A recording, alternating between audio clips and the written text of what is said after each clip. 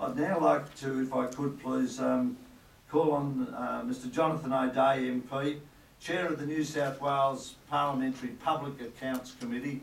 And Jonathan, I'd like you to join us up here on stage because I'm sure you've got some good words of wisdom. Thank you. 现在欢迎新南威尔士州这个议会的公共服务部的主席 Jonathan。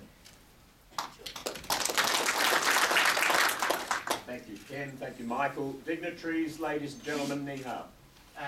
各位贵宾各位这个客人你们好。 I have a number of things in common with many of you.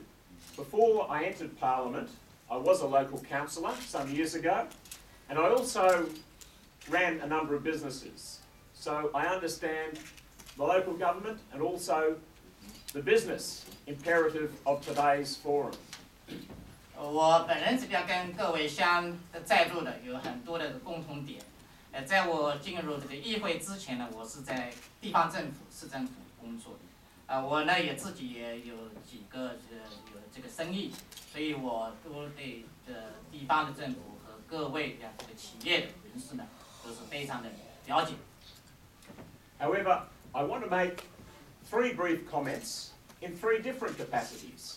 Firstly, as a member of the new New South Wales government, led by Barry O'Farrell. Secondly, as a member of this parliament. And thirdly, as a member of the Asia-Pacific Friendship Group within this parliament. 我从3个方面讲一些我的一些看法。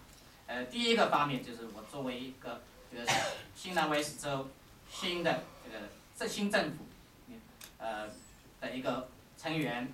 那么第二个方面是作为这个议会的议员。第3个是作为这个友好城市峰会的，也是一个协会的一个会员。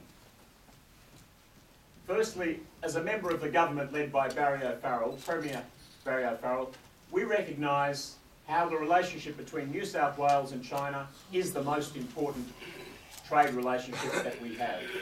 We realise that China is the biggest source of international students, as Ken mentioned, that over 15% of tourists, the largest percentage of any country, come from China into New South Wales. And we also recognise the current importance of Chinese culture in Australia, recognised by the Year of Chinese Culture in Australia, which commenced last month.